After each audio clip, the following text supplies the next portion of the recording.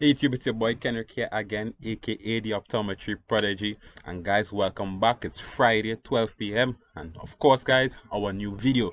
We are focusing on the eye know or the eye knowledge series. Once again, this is the second video on this series. And today, guys, we'll be dealing with eye health history. What should patients be aware of? What should practitioners be aware of in this area? And guys, once again, this knowledge is for everyone, and we're dealing with eye health history. Before we get into the video, guys, I'd just like to remind you guys to support me on the channel, share the information, family members, friends.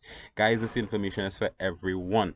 Share it with them. The Facebook page, you can go over there, hit it a like. The Instagram page, follow me there as well. The links are in the description of the video. So guys, let's jump right into it.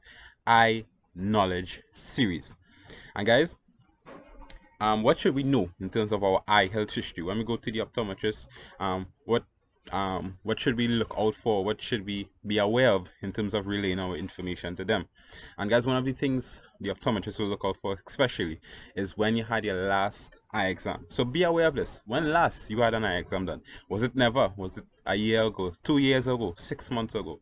And even with that, guys, we need to remember where it was done. And also, you need to remember the outcome of that visit. What was the outcome of the visit in terms of, did you need a prescription for glasses? Did they tell you you had dry eyes? Did they tell you you had cataract, glaucoma, etc.? You need to be aware of the outcomes of these visits. And another thing is good to take note of is wearing spectacles. We look out for if you wear spectacles all the time. Possibly some people just need it for near, and how long did you have that spectacles in particular? Was it 2 years now you have it? A year ago you got it? Those kind of things. How well do you see with the spectacles is another big thing that we would look out for. Do you see good at distance? Do you see good at near? Or possibly now you're having a little problem with the glasses. Maybe you only see good at near, or distance is bad now. It's good to be aware of those things. Also, sunglasses is another big area that we look out for. Do you wear sunglasses? Do the possibly the glare affects you, so on, and use sunglasses for that UV protection.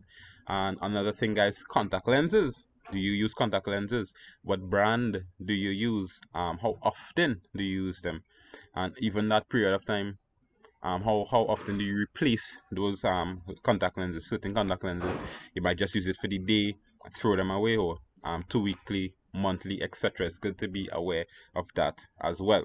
Another thing is, how long do you wait for the day? And out of that period, how long is it comfortable? How many hours during that day is it comfortable? Do you get comfortable way out of it? And guys, another major key in terms of the contact lenses, what solution do you use with them? We know the daily, you may not need to use any solution for that. Well, you do not need to use any solutions for that. But for the others, what solutions do you need to use with those to clean it and to disinfect it, etc.? Right? Another area, guys, that you need to know about your eye health history is, have you ever been diagnosed with anything? Any cataract, glaucoma, diabetic retinopathy, dry eyes, even simple being short-sighted, long-sighted, having astigmatism. It's good to be aware of all of these things as well. And lastly, we would like to look at the areas of, we'd like you to know or be aware of the areas of trauma. Any eye injuries, possibly when you were smaller, a blow to the eye, or possibly an accident, anything that cause any trauma or injury to the eyes perhaps, and how long ago did it happen, and was there any treatment required for it? Some people may have to take drops or some medical some tablets or so, and you need to be aware of this. Maybe a lot of the injuries I've heard about is the pencil, of course, and the pens, some injury to the eye with that as well. Students, of course. And another aspect of this what we would like you to remember as well is the surgeries.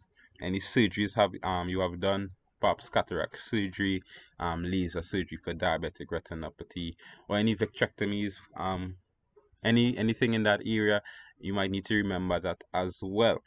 Guys, the last thing that I would also like to mention, you need to remember also any infections to the eyes, pink eye, bacterial infection, fungal infections, anything in that area, you need to remember it. And guys, of course, how long ago it was, did you use any treatment for it? Those things are key as well.